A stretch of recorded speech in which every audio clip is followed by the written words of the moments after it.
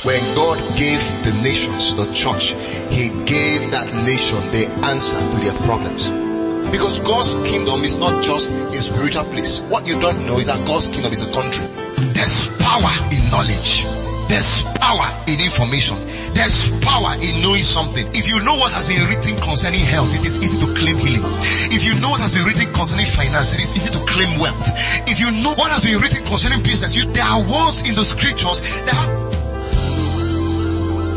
You're onto a life transforming experience as Pastor Prince Abba brings you God's word with deep insight and power. God bless you. Amen. Good morning. God bless you. I want to appreciate everybody here, appreciate all God's servants and everyone who is here this morning for yet another amazing time in His presence. I'm going to open up with the first session this morning. Please, you may be seated. And then, amen. We're going to take about 2 to 3 sessions this morning. And after that, we'll go and come back for the last session in the night. Amen. Amen. Now, is that the first day, 2 days ago, I think it was the first night, I did a talk on the 7 purposes of the church. How many of you got that message? That was a powerful one. And I know I dealt with 2 major keys or 2 major factors or purposes that guarantees for a powerful church. How many of you want to live here and have powerful ministries? Powerful churches. Let me let you know this, that the church is the ground and pillar of truth. The church is the body of Jesus. The church is the organization that Jesus founded. Every other organization can be founded by human beings. Business can be by human beings. Politics can be found and run by human beings. Entertainment, sports, and all that. But what makes the church different from every other organization is that Jesus is the founder of the church. And if Jesus is the founder of the church, we must learn how to run the church the way Jesus organized it. I hope you know, if you go to the government has their modus operandi. There's a way they're organized. There's a way they run. You go to schools, they organize themselves the way they run. They have their modus operandi and all that. If you will run church, if you will do church and do it well, you have to know God's blueprint. You have to know how God ordained the church of Jesus to run. That you are running a church does not mean you are running it the God way. You can be doing church and doing it your own way. So God has His modus operandi. He has His blueprint. He has own system for running His church. Now, 2 days ago I showed you a few of those things, that if you want to have church the God way, if you want to run church the way God has ordered it and ordained it to run, the way it is done in heaven, you must run on that. The first I showed you was worship. And the second I showed you was prayers. Because worship is a medium of exchange of values between God and man. One of my greatest value system is worship. God's presence is my greatest value. I don't value any other thing more than I value His presence. When Moses brought the children of Israel out of Egypt and He was taking them into the promised land, remember that Pharaoh would not let the people go until there was different signs and wonders. 10 outstanding miracles that took place. And of course, when Pharaoh's son finally died, Pharaoh allowed the children of Israel to leave. and they began to journey. They got to the Red Sea and they crossed the Red Sea supernaturally. These were powerful miracles and all that God did for these people. But guess what? When they got to the Mount of Sinai, Moses stopped the journey. And he began to pray a prayer. What was the prayer? God, may your presence go with us. Why would you be asking for God's presence to go with you when you've already performed miracles? This is one of the greatest prophets that has ever lived, by the name of Moses. He came to Egypt. Pharaoh would not let the people go. He dropped his rod, and the rod became a serpent and swallowed all the snakes of the Egyptian magicians. This is the same Pharaoh that turned the whole river Nile into blood. The same Moses. This is the same Moses that made frogs fill the whole of Egypt, and he destroyed the whole of Egypt.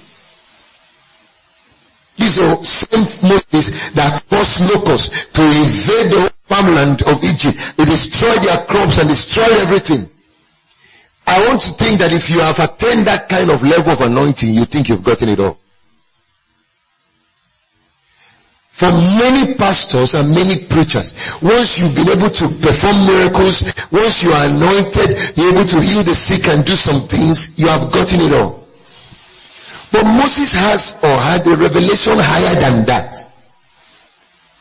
He knew that the anointing and the power to do miracles is only but a gift. It's like fruit. The presence of God is not one of the gifts of the Spirit. The presence of God is His person. And the greatest thing God can give you is not His gifts. The greatest thing God can give you is His person. And the person of God is the presence of God. And how do you get in connection or get in contact with this divine person called God? It's through worship. Are you starving of God around you? Then you need to go and get Him around you. Thank you, gentlemen. Those of you who are behind, I like seeing people behind, but at the same time, I like seeing my audience in front. What's the point having you behind there when you can be in front? So let me ask, except for the guy who is recording for me, thank you, sir. I like it also come in front. It's important. Thank you, sir.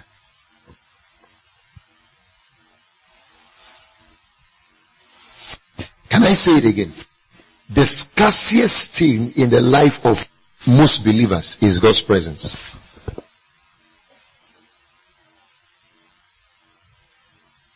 And once the presence of God is not on your life, you're like every other human being. Because Moses said, where are we going to without your presence? What will differentiate us from other people out there, if not your glory? What is going to make us different? When other human beings see us, they will see us as different kind of people. What is that thing that will make us different, Lord? Except your presence. One of the mistakes we have in the body of Christ today, and we have these mistakes amongst ministers of the gospel, is that we have a lot of theoretical ministers, we have a lot of political minded ministers, we have a lot of intellectual ministers who do not have the glory of God on their life, who lack the presence of God on their life. You see them, they look like every other person. There's no distinguishing factor. Do you know that Moses was willing to suspend that journey for 40 solid days and 40 solid nights? He went up to the mountain. What was he looking for? Not anointing, the face of God. He was looking for God's glory. He was looking for God's anointing. He was looking for God's person, rather.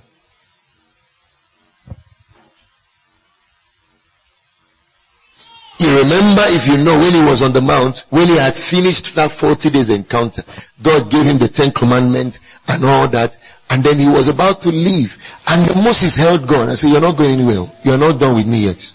I am not done with you. And God was like, what else do you want? He said, show me your glory. He said, show me your face. God said to Moses, I thought you were asking me for presents. I already showed you presents there. He said, no, that one you showed me is Shekinah. It's manifest presence.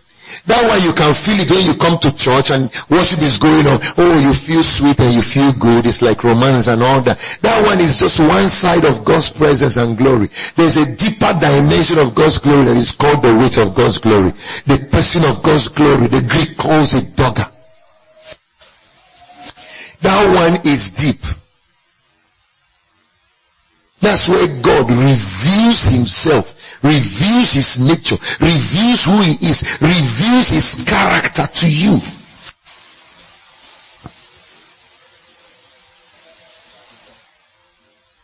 And of course God told Moses, I'm going to show you, but I will show you my face, because no man will see it and live. So let me show you my back. And as I show you my back, you're going to see everything that makes me God.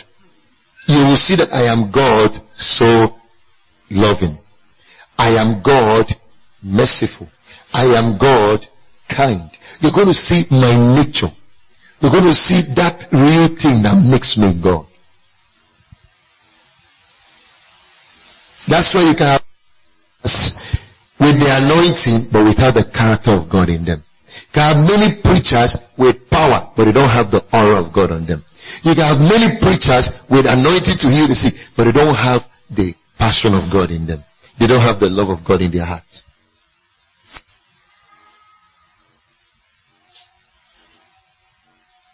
The scripture says that the knowledge of the glory of God shall cover the earth as the waters covereth the sea.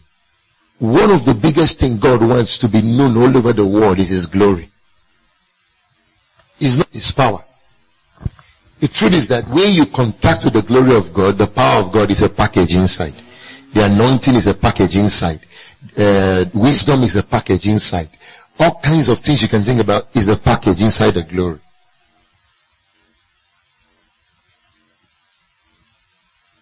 Somebody took me somewhere to show me a house he wants to sell. When I got there, I noticed that the whole house has everything you need to have inside. The house has furniture, the living room is already furnished, there are air conditions, there's television, there's refrigerator, the kitchen is furnished, the utensils are there, the bedroom is furnished, the living room, the bedrooms, everything furnished. So that means you don't need to buy anything again. All you need to do is pay for the house, collect your receipt, and move in. The only thing that needs to move in is you. You don't need to move in with anything else because the house is already furnished to taste. So you don't need to run around looking for chairs inside the house.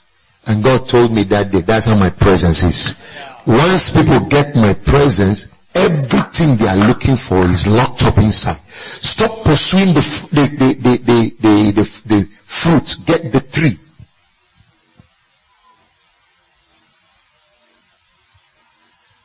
Stop pursuing the fruit. You can collect fruit today, you're hungry tomorrow. Get the tree in your house. That tree produces the fruit. You won't need to go to the market again. It's the glory of God. And it is that presence that makes all the difference. Have you been in ministry as a pastor and then you're frustrated? This is the reason.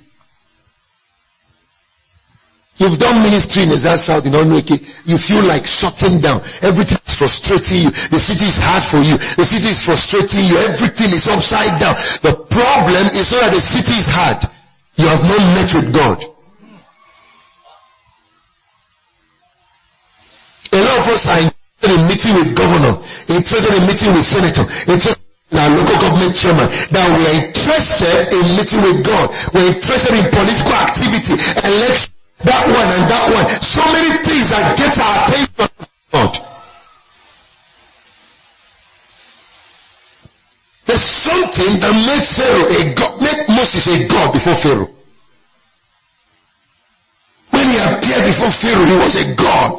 He was not a mere man again. I like Moses. He's always wanted to know who God is.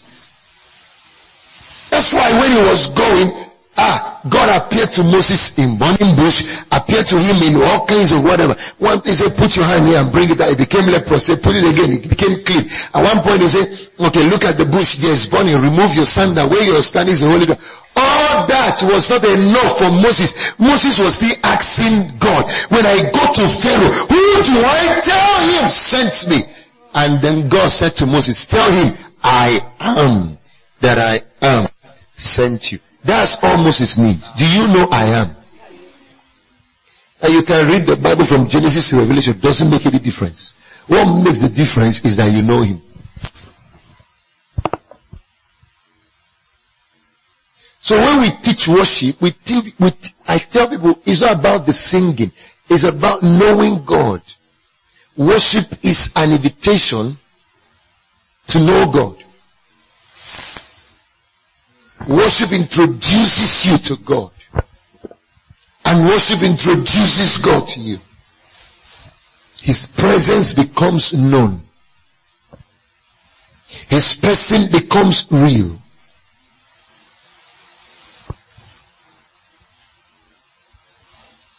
Of course, I don't want to get into all that because I already dealt with it. Number 2 is worship. Number 2 is prayer. I'll do the number 3 now. These are the purposes of a church. 1 is to worship God. Number 2 is to pray. Number 3, break bread. Breaking of bread. Show again Acts of the Apostles chapter 2 and read from verse 40 again to verse 47. Any church that does not understand the power of communion will be having defeats. I'm going to show you something on the power of communion. Read it very quickly. Thank you, sir. Acts of the Apostles chapter 2 from verse 40. And with many other words he testified and exalted them, saying, be saved from this perverse generation. Then those who gladly received his word were baptized. And that day about 3,000 souls were added to them. And they continued steadfastly in the apostles' doctrines and fellowship, in the breaking of bread, and in prayers. And in prayers. In the breaking of what? What does it mean to break bread? It's communion. Let me prove it to you. Jesus initiated this ritual.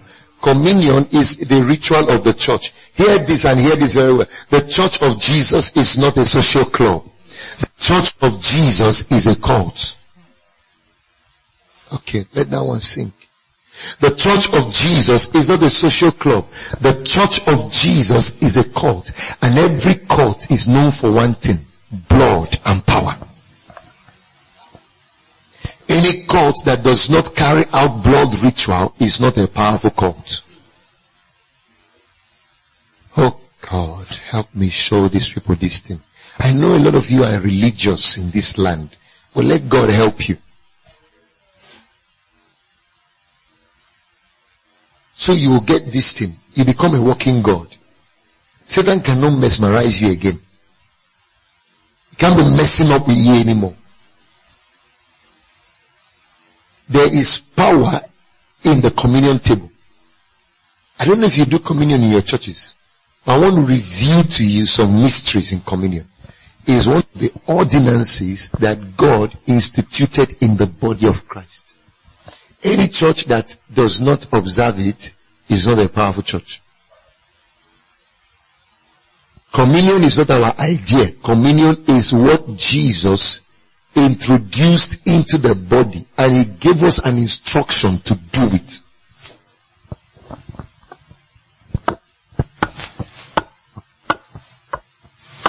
Luke chapter 22, read verse 19.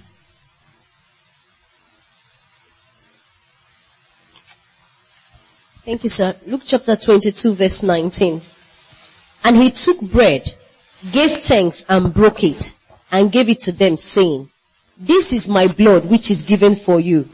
Do this in remembrance of me. Likewise, he also took the cup after supper, saying, this cup is the new covenant in my blood, which is shed for you. But behold, the hand of my betrayer is with me on. Okay, that's okay. You see two things that he talked about. One, bread. What does he call the bread? His body. He took wine and he gave thanks and gave it to them and said, drink. This is my blood shed for you.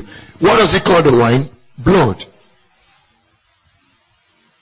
This is one of the highest ritual in the body of Christ. One of the greatest ritual in the body of Christ. One of the purpose of communion is that when the body, that is the church, partakes in that ritual, they become one with Christ. I'm not getting the vibe I need this morning. If you are sleeping, then ask God to wake you up. You need to understand what I'm saying here. A communion is not just about bread and wine. Communion is about the body of Jesus that was broken. And it's about the blood of Jesus that was shed. It's not something for unbelievers. An unbeliever cannot partake of it. He can't eat of that blood. He can't eat of that body. Because it's not part of this fold. It's not part of this faith. When you gave your life to Jesus, when you became a born again, a new creation, you became qualified to partake of that ritual. What it means is that you are now one with Christ. By partaking of the communion, you are saying that we are initiated in the covenant. We are one in the covenant. We are one with Jesus. We are part and parcel of his body. We are saying that the blood of Jesus that was shed on the cross of Calvary flows in our vein. When Jesus died on the cross, we died with him. When he was buried, we were buried with him. And when he rose from the grave, we rose with him. One of the things the shedding of the blood of Jesus did is that it brought remission to the sins of man.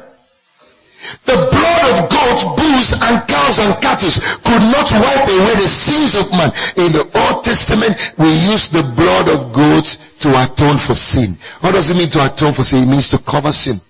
And it could only last for 1 year. So when a man sins, you bring the goat and then put the man's hand on the goat. The man will confess all his sins, and then as he's confessing the sins, all the sins of that man is being transferred to the goat. Once the sins are transferred, they take the goat away into a far wonderland and let it wander. That's how that guy's sin is taken away. Then after 1 year, that ritual expires. You bring another goat. The man does the same thing again. They kept doing it, and God said, how long will they continue like this? Let me give them a once and for all sacrificial lamb. And that's how Jesus came and died on the cross and shed his blood. So the goats were atoning for sins, but the blood of Jesus remitted our sin. What it means is that the blood of Jesus wiped out completely. There's no record of your sins anywhere again. If any man be in Christ, is a new creation. All things have passed away and all things have become new. Can I hear an amen? One important thing you must understand about the blood of Jesus is that it has the power to wipe away sins completely. If you ever gave your life to Jesus before and you accepted him in your heart, God sees you a new creation. It's your confusion that is making you think you're a sinner. That's the advantage the devil has over you, your ignorance. He uses what you don't know to oppress you. I'm a new creation, saved, washed by the precious blood of Jesus. The day I gave my life to Christ, his blood washed me clean. And there's therefore now not one condemnation to me, because I'm in Christ Jesus. Ladies and gentlemen, can I announce to you that Jesus gave us the communion table to remember what he did for us on the cross. You see, his body was also broken there. Why? So that by his stripes we were healed. What it means is anybody who is sick, if you are a Christian and you are sick, and I administer the communion to you, that blood, that wine you are taking, is the blood of Jesus. That bread you are taking is the blood of Jesus. Is the body of Christ. Once I administer it to you, what I'm doing is the same thing that Jesus did on the cross. I'm reenacting the same ordinance, the same stuff Jesus did on the cross is what I'm reenacting, and it's as powerful as what he did on the cross. If I bring you to the communion table, it is the same thing as bringing you to the foot of the cross where Jesus was crucified.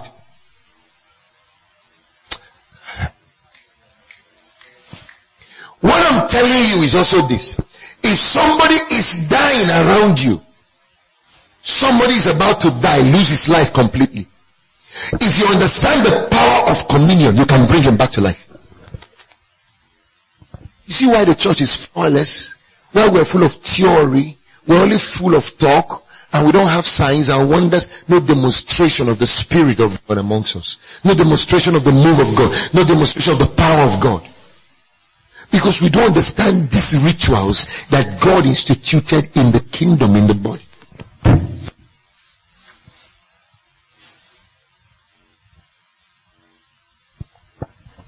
Every believer should have communion. Communion is not something you do only when you come to church. You need a communion table in your house. Sometimes you should wake up in the morning, go to your communion table. Take and take the body. And then come in agreement with maybe your family or whatever, enforcing the things that Jesus did. Your word says that by your stripes we were healed. So I declare as I take this communion, there's no sickness in my body.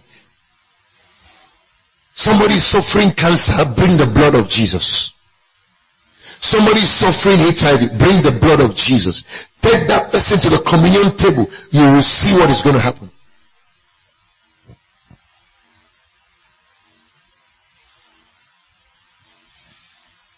I usually tell this testimony, and then anytime I tell it, I don't know, it's to inspire people so you understand this. Listen to me. Are things dying around you? Understand the power in the covenant. That's what they call the blood covenant. Understand the power that is in the covenant. We have a lot of religious churches. You look at people, they're looking poor, looking broke, they're looking broken, they're looking so worn out, looking so tattered, and then they're complaining, we are poor. And I say, no, you are rich in Christ. You just need to know how to enforce what he has done for you.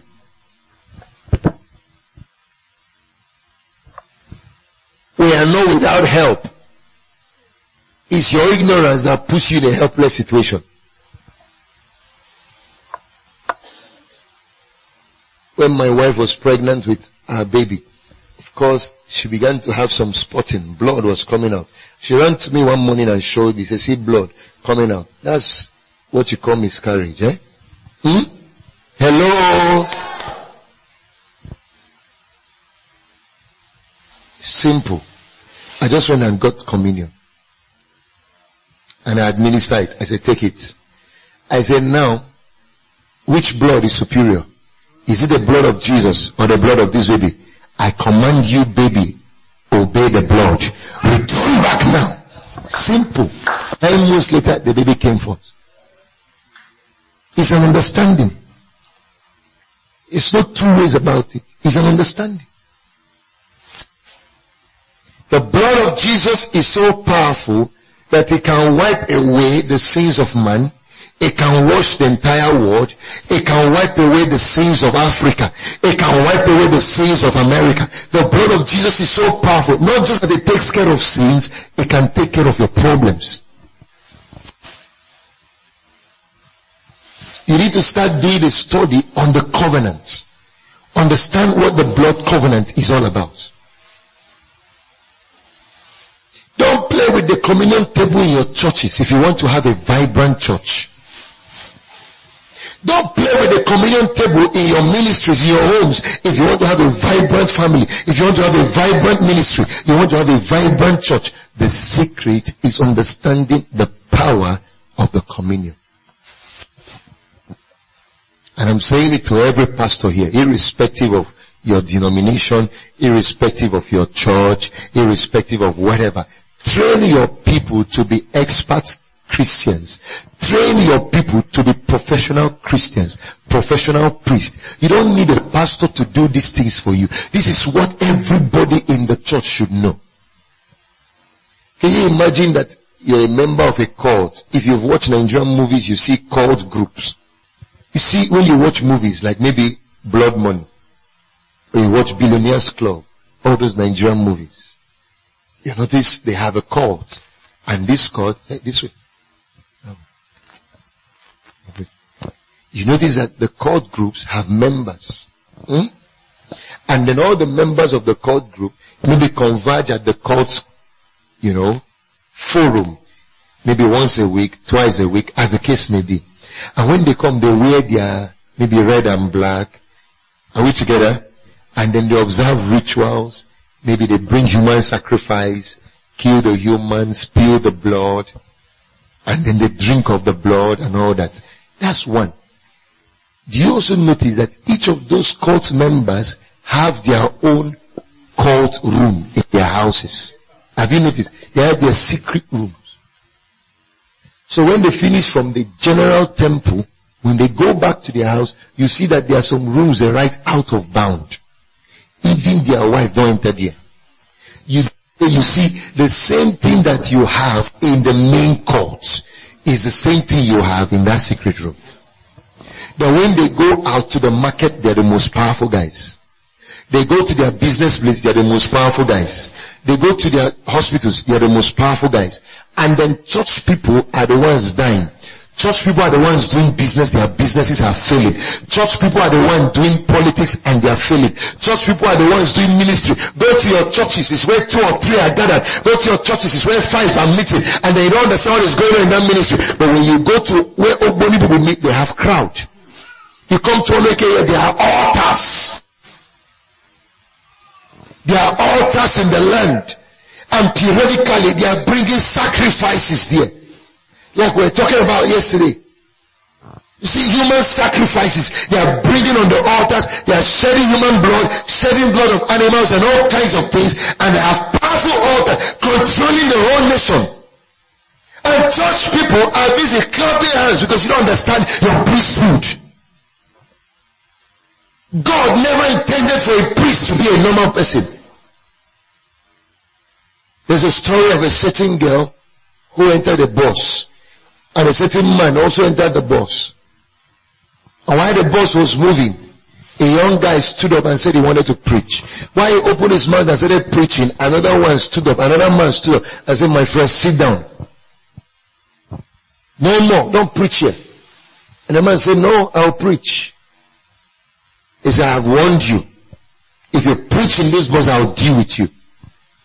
The man ignored him, opened his mouth and began to preach.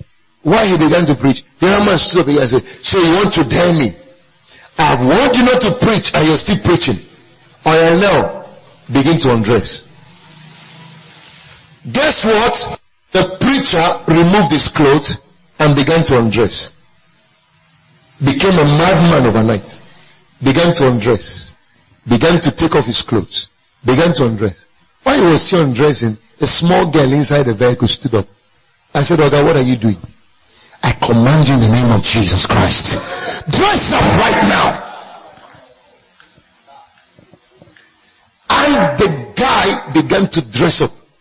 Began to dress. The old money man looked at the guy and said, "Who are you? So you want to try me?" He said, "Why won't I try you? By the blood of Jesus, I command you yourself undress." The Almighty man began to remove his clothes.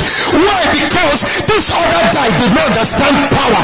The other guy understands the power in the name of Jesus and the power in the blood of the Lamb. What is breaking my heart is when I see church play religion and the world out here is carrying dominion. The day the Church of Jesus understands this, you think there will be a space for witches and wizards. Have light ever appeared in your house and darkness is still contending? There's darkness in your house and neighbor comes now. And darkness is still looking for how to find one place and stay. Darkness disappears. Darkness is not more powerful than light. What makes darkness powerful is the absence of light.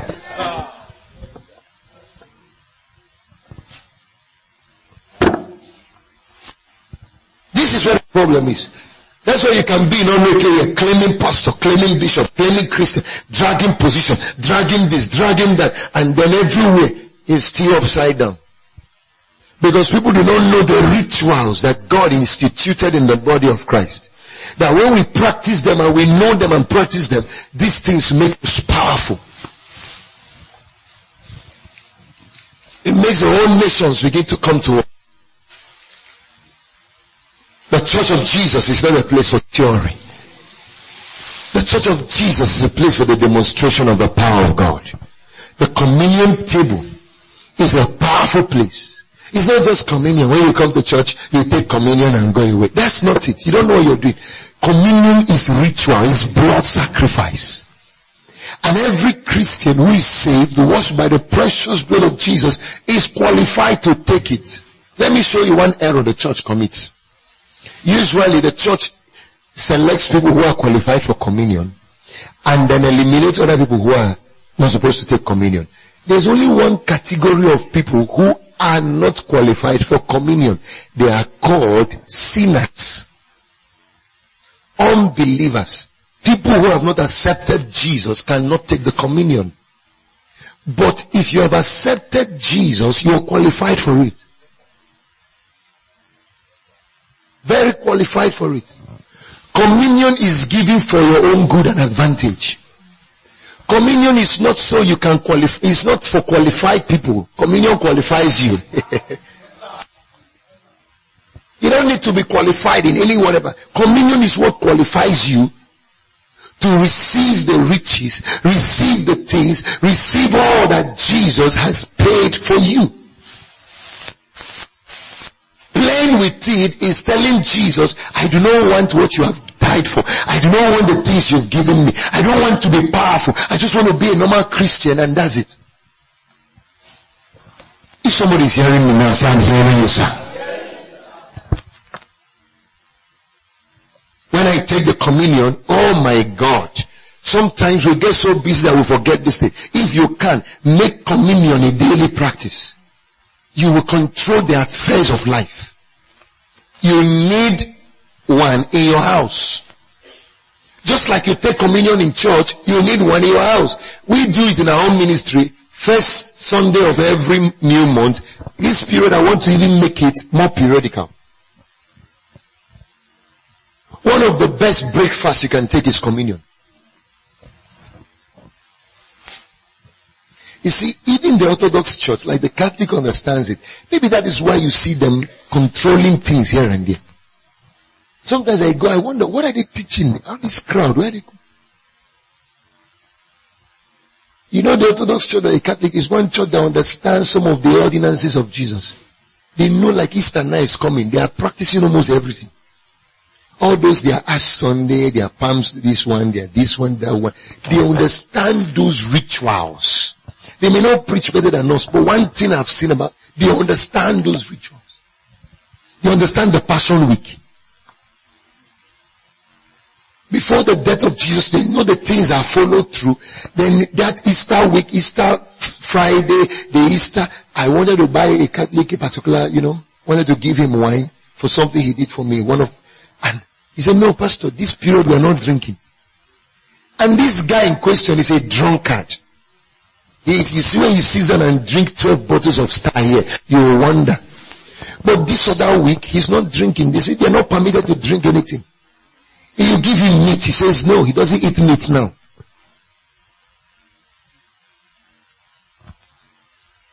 And when it's time for them to carry that cross and find somebody they will torture on behalf of Jesus, you see how the whole crowd will follow, and they are going from place to place, carrying that stuff everywhere. And they will practice it, they do everything, it will look real. They understand the ordinances of our faith. We don't understand it. They say Pentecostals are Penterastals. We don't understand it. We just come, clap, jump, and go away.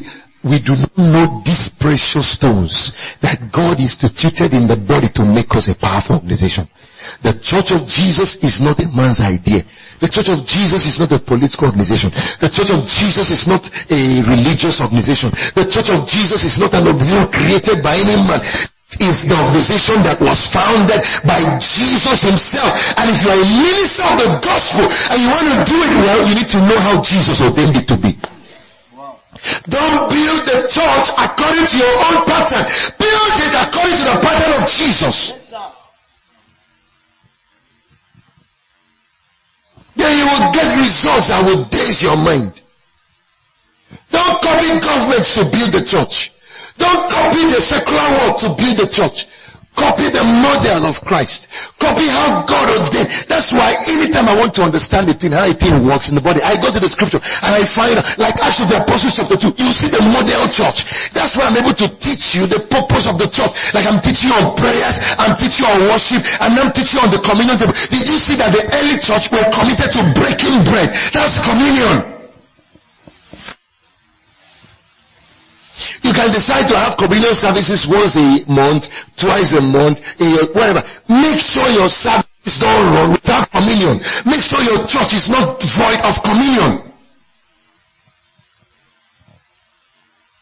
Have a table, maybe with the wax material, then with the shrew bread, and what do you call the other one? The wine with cups. And then, once you have that set, just your prayer alone as a priest. Just know how to bless communion. Using scriptures. Bless the wine, bless the bread. The moment you do that, that is not how wine. It's not the blood. The moment you bless that bread, that wine, administered in faith, it can cure HIV patients. It can deal with cancer. It can deal with poverty. Listen, I don't run a church where I'm the only one who knows this truth. By God's grace, God is entrusting multitude of people into me, especially young people.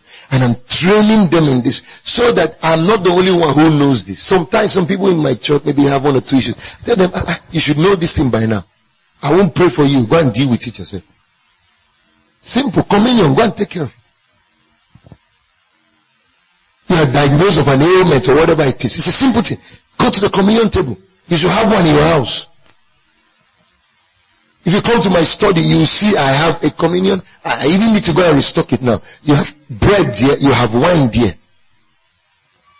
Whatever I don't like, I just go there and bring my petition before the table. Opening men wants to get contract. What do? They enter their secret chamber. Apart from the one in their main court, whatever, they enter their secret chamber. And they go there and say, oh great Jamfa. Oh great Jamfa. They say, your servant has come, accept my sacrifice. And Jamfa accepts the sacrifice. And the guy begins to talk. He said, Jamfa, I want to become the new CMD, Chief Medical Director of the General Hospital or the FMC. And Jamfa will say, ha ha ha. You're going to give us 30 human hairs from the hospital. He said, Jamfa, may it be done according to your wish. And he will now collect blood and drink, collect bread and drink. When he finally goes to the hospital, they bring a Christian brother to the hospital. Just small headache, just small fever. The guy dies there. Because you don't understand that you are the sacrifice. You just enter the hospital. You don't know that there are powers that be in the marketplace. A believer just goes to the market in the name of doing business. He just goes anywhere in the name of doing transaction. He just goes anywhere in the name of doing politics. Can't you see that the world is wiser than us? We are fighting with people who have power. And then we are powerless. Recently I got reports from Funa here, that there are young people are dying anyhow now. Youths, you see them in their 20s, they are in their 21, 22, 18, they are dying anyhow. And the people are wondering what is going on. I say, you don't understand what is going on. I say, yeah, I know. This is a matter of blood. There are altars everywhere. I went to a market, the international market here in Abakaliki. And I was speaking with the chairman, the general chairman of the market. There's a meeting I wanted to do for all the people there. And then the man said to me, he said, Pastor, this meeting you're talking about, we need it to. The only problem we are going to have is that there are people who will fight it. I said, which people will fight it? He said, the bad guys. He said, there are guys here who use automobile. There are guys here who use all kinds of fetish powers, occultic powers to do business. And I further asked the man, what does their business look like? He said, you need to go there, traffic. They are the ones selling morning and night. They are the ones who are taking over the marketplace. Then you go to the ones that are run by our Christian brothers. You notice that they are all dried. Why? They don't understand what power is. They just wake up in the morning and go to the market thinking that is all they need, skills and all that to trade. There is power for success. Is somebody hearing what I'm saying?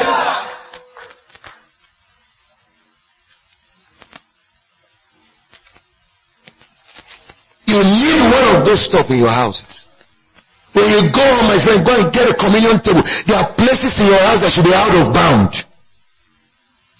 When the forces of the world seem fighting and terrorizing you, what do? You go into that sacred closet and bring your battle before God.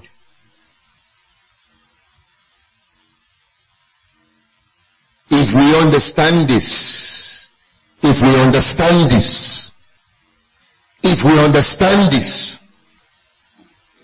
then the church will be too powerful for the devil to trade with. Glory to God. I say glory to God. I'm going to leave this one because there are deeper things to say in it. Let me get to the fourth one. Fourth purpose of the church is teaching. Write it down. Teaching. Read the same Acts again. Let's get that same Acts. Acts chapter 2. Then read from verse 40. From verse 42. Thank you, sir. Acts chapter 2 from verse 40. 42. And they continued steadfastly in the apostles' doctrine and fellowship, in the breaking of bread and in prayers. Then fear came upon every soul, and many wonders and signs were done through the apostles. Now all who believed were together and had all things in common. And they sold their possessions and goods. And okay, now read 2 Timothy chapter 4 verse 1 to 2.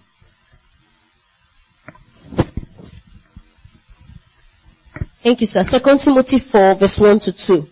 I charge you therefore before God and the Lord Jesus Christ, who will judge the living and the dead at his appearing and his kingdom. Preach the word. Be ready in season and out of season. Convince, rebuke, exhort with all long suffering and teaching. Did you see that? Exhort with all long suffering and what? Ask yourself, is your church a teaching church? Or is your church just making one noise here? Show them again, Matthew chapter 28 verse 18.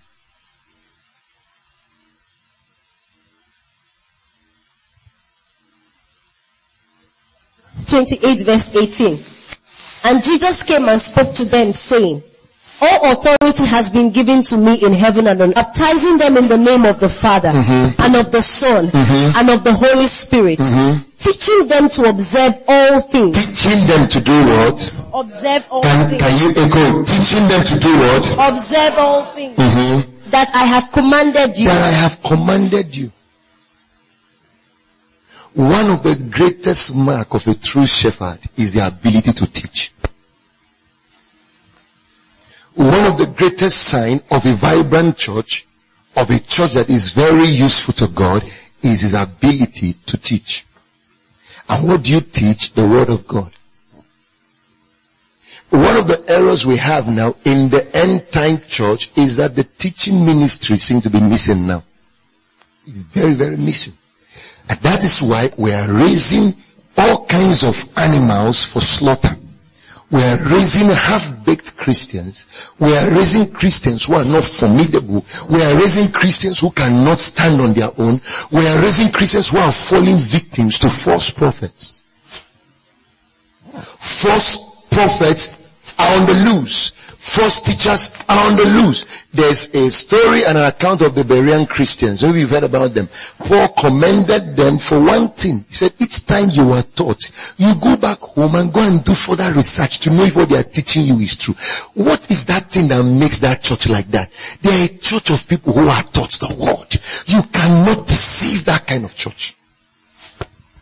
You see why there's a lot of dent on the image of the church is because the church of Jesus did not train their people. We didn't teach our people. So there arose a generation of false preachers, a generation of false prophets that came on board and began to carry out all kinds of fetish practices and then destroy lives and destroy people. And then giving the church a terrible image. You can't deceive a Christian who is grounded in the word. When I start teaching heresy now, there are people around me who will know this thing is out of order. Why? Because they have been taught the word and they are also taught to read the word.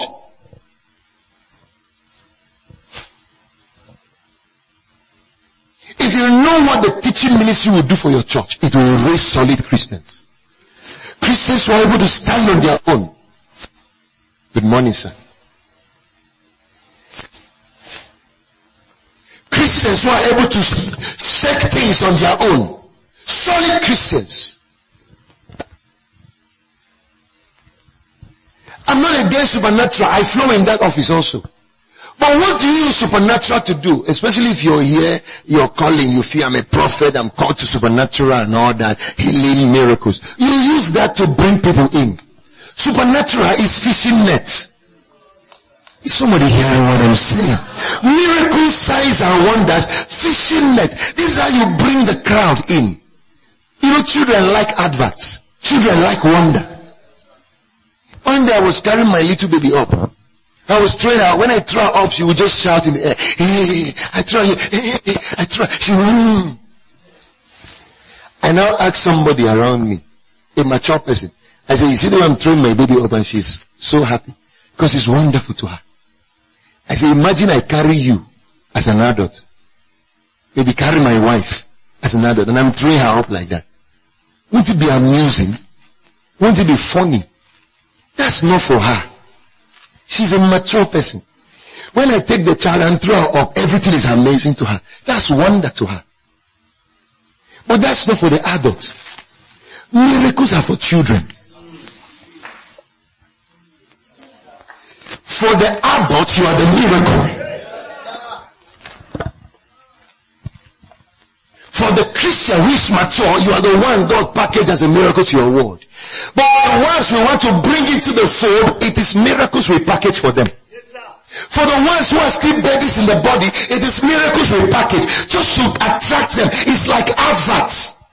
For instance, if I'm driving on the highway and I see Indomie advert on the billboard, can I eat that Indomie, dear?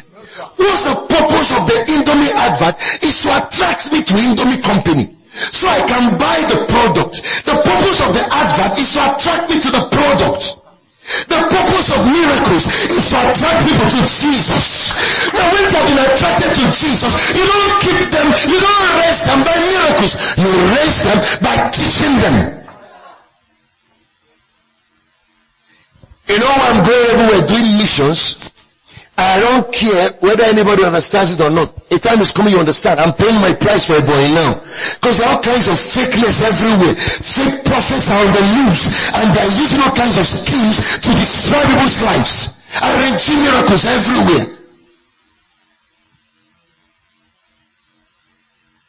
They bring tortoise and hide it somewhere. And when they tell you, pray, pray, close your eyes, pray. Somebody brings it out from the leather and puts it on the ground. And they say, open your eyes, see. Everybody's shouting. Where did the tortoise come from? From one of their pockets.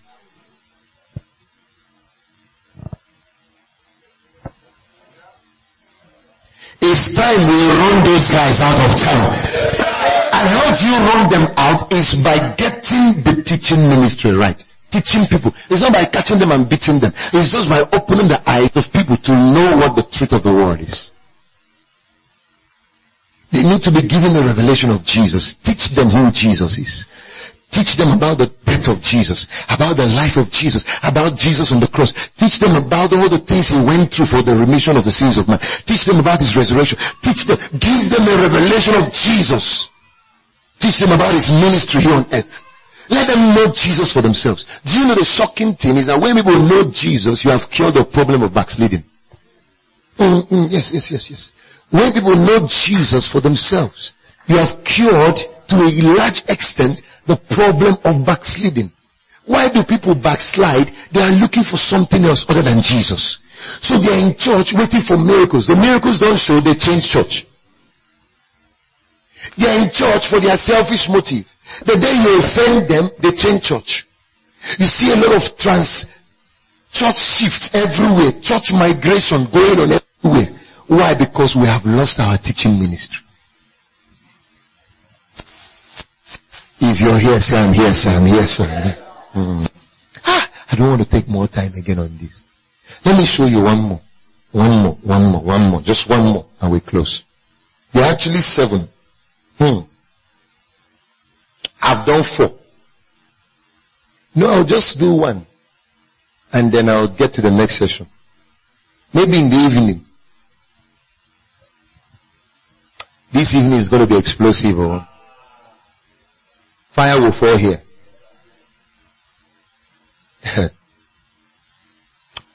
Number 5 purpose, fellowship.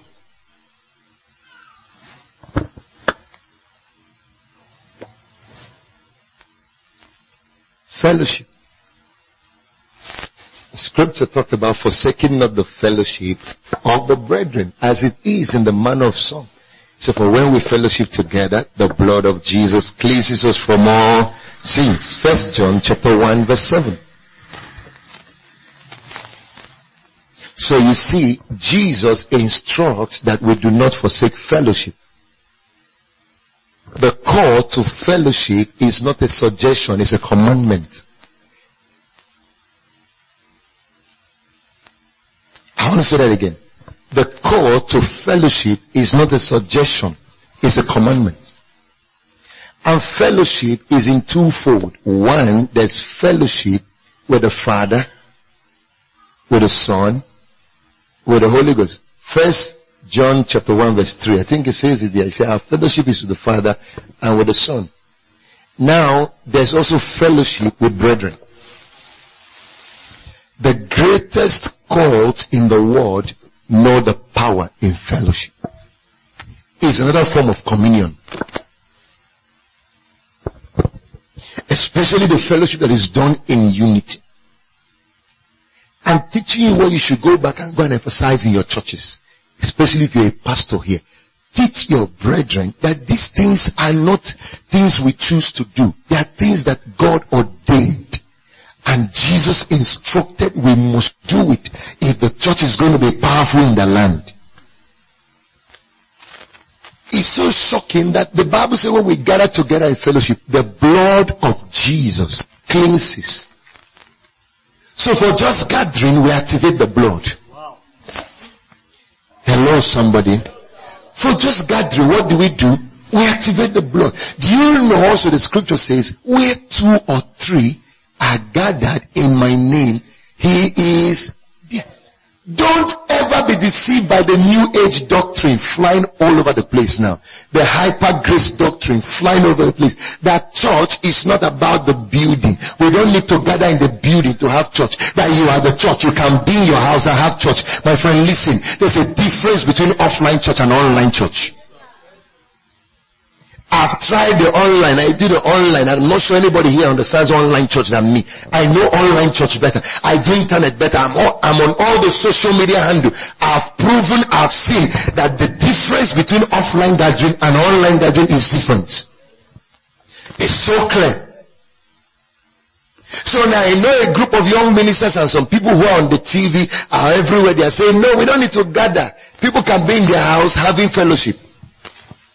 No, when you are sick, why don't stay in your house and collect medicine online?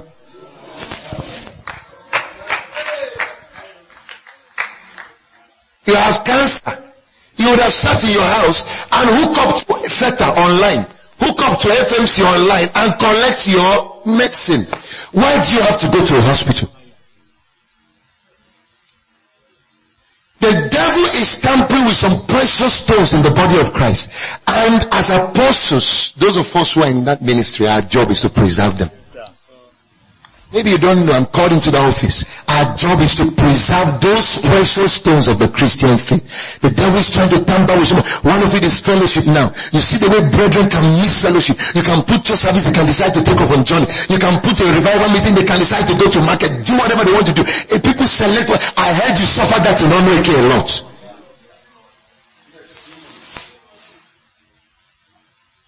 You have to go and teach your brethren that God instructs that people must gather. When they gather, God is invited. He said, where 2 or 3 gathers in my name, I am there. I've never seen where one gathers in my name, I'm there. It doesn't mean God does not appear where one gathers. Corporate ministry is one of the ways to activate divinity. God just shows up. Because 1 or 2, 3 people gather together. God says, are they there in my name? Oh yeah, let me show. And then when he shows up, the Bible says automatically the blood of Jesus begins to cleanse people from their sins. Even when you have not confessed your sins, the blood begins to wipe. It begins to clear. The blood begins to perfect us. If there are impurities in our lives, shortcomings, weaknesses, just for being in fellowship, the blood begins to perfect us. I've always told people, anytime you take me out of fellowship, that's why I can't sit down. I finished from Ezasa, now I'm in Afipo. The missions conference for Afipo is being planned already. I finished from there and now I'm in Horizon. That's the only way I can stay safe. You take me out of fellowship, I begin to draw back in certain areas of my life. I know this thing. Even the holiest of men will draw back when you get out of fellowship. Listen, spiritual things are very slippery. Anytime a brethren is telling you, sir, I'm having fellowship in my house, I'm having my Bible study, I don't need to come to church, I'm so busy. Watch, backsliding I've started. Pastor, I'm doing my personal quiet time, I'm actually having sweet fellowship with the Holy Spirit at home. That's a fat lie from hell. Even God does not fellowship alone, he has a Trinity. There's God the Father, there's God the Son, there's God the Holy Ghost. When he wanted to create the universe, he said, when he wanted to create man rather, he said, come now, let us make man in our image and according to our likeness, and let them. He didn't say, and let him. He is creating just one man. Why is he saying let them? What it means is that the man God was designing was designed with an innate ability and potential to relate with others, to fellowship with others. So when you're going the direction of self, individualism, egocentrism, no, I can fellowship on my own, I can have my Bible study on my own, you're breaking kingdom ordinances. You're breaking kingdom ordinances. One of the purposes of the church is for brethren to fellowship together. The same Jesus that died for one died for all. The same Jesus that died for you died for others. And the body of Jesus is not you alone. You see this building where we are? Is it only one block that makes it? You want to build a house, you carry only one block and put. You can't build a house with one block. Is it only one pillar that makes the house? Is it only one plank on the roof that makes the house? Hello, somebody? Okay, is this house all blocks? There are wood somewhere, is that correct? Is this house all wood? If you check very well, there are ties somewhere. Can't you see there are glasses somewhere also? What do you call that? Different components coming together to form one house. And Jesus is the head of the church. We are his body. I've never seen a headless body. If you see a headless body, it's a monster. I hope you know if you see one, you will take off now. If you don't take off, you begin to plead the blood of Jesus. You begin to bind and cast. How many of you know that? So any church without Jesus as his head is a monster. Any church that does not have obeisance to the head headship of Christ is a monstrous church. That's why in choosing a church to go to, when you enter, find out, does the head there, the pastor, does he submit to Christ? Paul said, follow me as I follow. So the condition for being a member of any church is to check, is a man of God there following Christ? But just like you have a body with a head, you also need a body, just like you have a head on top of everybody, you also need a body for the head to function. Just like Jesus is the head of the church, Jesus also needs the church made up of different parts. Do you know the danger of not being in fellowship with one another? You are denying Jesus his effectiveness. When people do that, the egocentrism in the body of Christ, they don't know they are denying Jesus the effectiveness of the body. I give you a very clear example. If your hand wakes up tomorrow and say, I'm no longer in this body, I don't care about this body, I want to be on my own. Or your leg wakes up in the morning and say, I do not care about this body, I want to be on my own. Or your eyes wakes up in the morning and say, I don't care about this head, I want to be independent on my own. Or your nose wakes up in the morning and says, I don't care about this body, I want to be independent on my own. Do you think your body will be effective again? Do you know why Jesus instituted fellowship in the body of Christ? It's for the effectiveness of the body. That you must understand that in the body of Christ you take a certain position and then you play certain roles that others cannot play.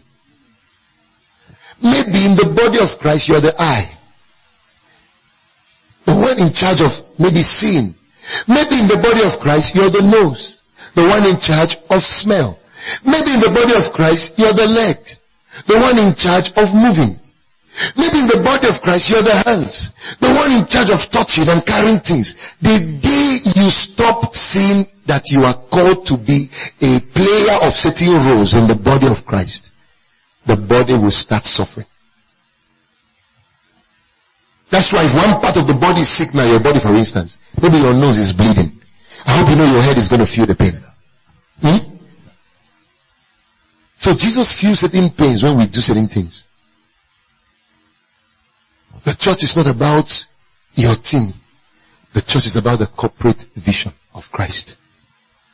The church is not about your ambition.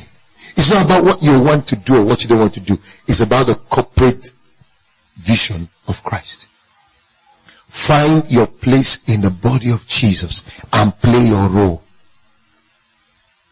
All of us may not be called into the pastoral work, but there are people who may be called to do other things in the body of Christ to make it effective. There are some people whose job may be called even into cleaning the church. Like this morning when I came in, I saw that this space was already clean. It's not the senior pastor who did that. There are people whose role it is to do it. And if they don't do it, the senior pastor will suffer in his work. One of my sons came and told me, says, I went to a particular church here in Onwike and I cried and I cried and I cried. I said, why did you cry? What happened? He said, because when I got there, it was the senior pastor and the wife that was setting up the whole place. So the pastor and the wife was the one taking care of the whole place, sweeping the whole place, cleaning the whole place, arranging the whole place. Reverence, the next time I'm going to come to Onwike, you do me a favor. You and PFN chairman and the CAN chairman, all the churches who are in the next. You know, sometimes when we come to help people, they think we came for some other reasons. Some people start thinking that maybe, whatever. We are not like that. God has made us useful vessels in the vineyard to help the body of Christ. These things we've been saying here for 3 solid days. If every church in Onwike, if every pastor in this city and all the brethren heard this thing, we would have helped you guys a long way.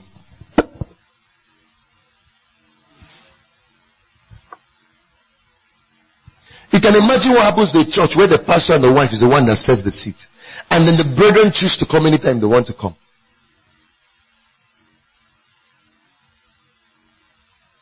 And just like I asked one of my boys, I said, what time do the people come for this program in the morning? He said, sir, the time is supposed to be 8 a.m., but they say the people come by 10. I said, that's an error. Reverend, challenge that. If it's happening in your church, challenge it.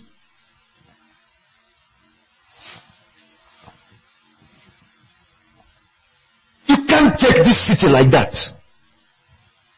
You wake up in the morning for a meeting that is built for 8 or 9, and you're coming by 10, 11, 12. You don't know the serious human being. The way witches will kill you here, you will not understand.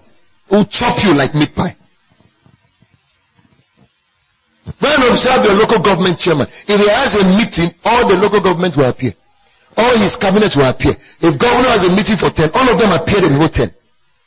There's even order in the secular world. You come to church, there's this order everywhere. And I want to believe it starts with the priesthood. It's the way you train your people that they are going to work with you. You don't dare that in my own ministry. We'll discipline you severely.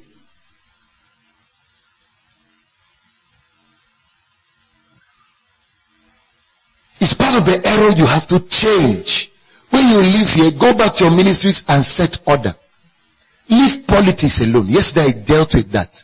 Leave all this jumping around politicians. Leave that. It's not your calling. When you finish your work, he won't give you account to any governor. You will give it to your caller. And that's God. What are you going to be telling him when you appeared here? That you left that church he gave you to build, and you were running around politicians and running around traditional rulers and all that? Build those few army God has given you. If there are 2, 3, 4, take them up and inculcate these values in them. Then let them look for other people and start doing the same thing to them. And look for other people and start doing the same thing. You will see how that church will be an organized church. When people come there, it will look like a shrine. It will look like the body of Jesus. People will see order in it. They will see unity in it. They will see the power of God in it. They will see the wisdom of God in that church. This is what drove me here. I've seen the desolation all over a boy. I'm sure I'm going to come back to Ezra South again. I'm sure I'm going to come back, and it's going to be very, very soon again.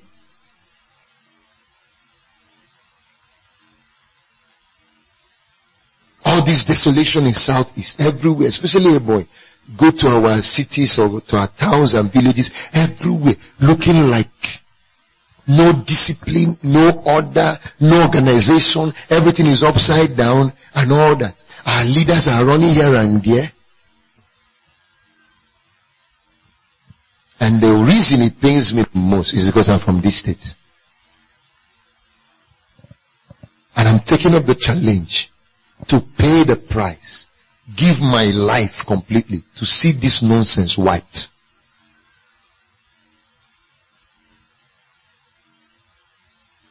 Somebody was telling me out there, it was actually Reverend Canon Ike who was telling me, I shouldn't have even mentioned his name.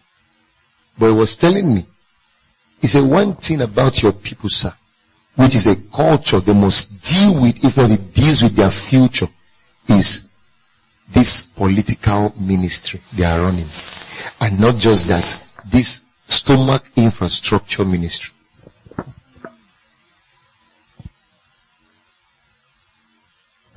You see, pastors in a boy are more interested in what they would eat than interested in developing themselves.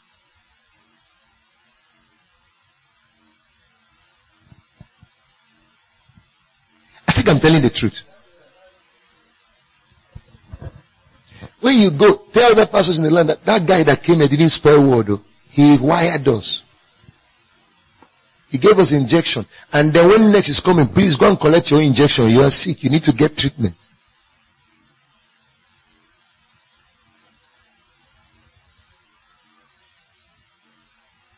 Stomach infrastructure ministry. When governor calls for ministers now, the whole town will be full. And why are you there to go and collect 1,000 naira?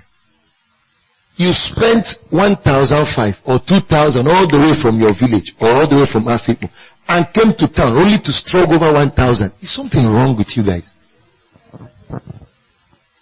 And struggle for food.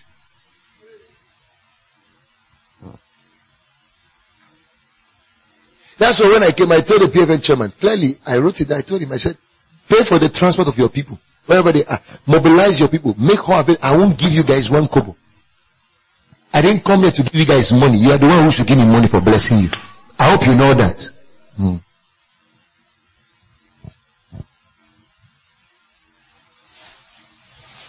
When something is coming to bless you, you should pay the price to receive it. Thank God I have a covenant brother here who I'm going to be bringing up very soon. He will tell you where we travel to get what we have. What pain, right? What pain? He will tell you. Conferences you will enter until you've paid your school fees. Different kind of training. And then you don't go by leg, we go by flight. We will pay flight, enter Lagos, pay flight, enter Abuja, travel from here, enter Port Harcourt, travel from here, Enugu. We are traveling all over the places to get trainings for this stuff. And then our own ministers in Ebonyi here, from Ebonyi land, are waiting from when they will get information from government house that there's a rally, that there's a program, and then they can start running down there. I catch you there again. Amen and amen.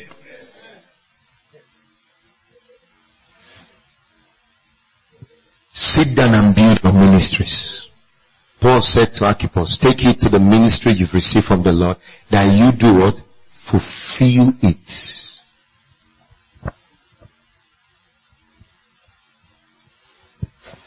When they did COVID-19 lockdown, some group of pastors came to my church and they said they were coming to check for COVID-19 protocol. If not, if we're not observing it, they will seal the church. I say, shame on you. I said, the government is using church against the church. You are the task force on COVID-19 and you are a pastor. The guy was still there waiting to explain it in English. I said, get out from here. If you don't leave this place, I will send my boys to beat you and walk you out of this place. The guy adjusted. You can't do it in Lagos where they know something. Yeah, Yoruba ministers there know how ministry should be done. Can you get Bishop Oyedepo to be running around like that? Can you get Kumi to be running around like that? Can you get all those men to be running around like that? Where's our own Bishop Oyedepo in this land? The problem is our ministries are upside down. This is part of the order we came here to bring. See how God can help you. We may have started a revival without knowing it all. But I want to think a revival has begun. Because I'm sure next time I come back, I'm going to see the fruit of this labor. I'm very sure of that. Very, very sure of that. I'm going to leave it at this 5. Bow your heads and let's talk to God. We believe you've been transformed by the wonders of God's Word. For additional information about us, you can visit our website at www.princetonhills.org. You can also send us a mail at info@princetonhills.org or call 070-331-66762 or 081-31-555-747. Princeton Hills Ministries, raising global leaders.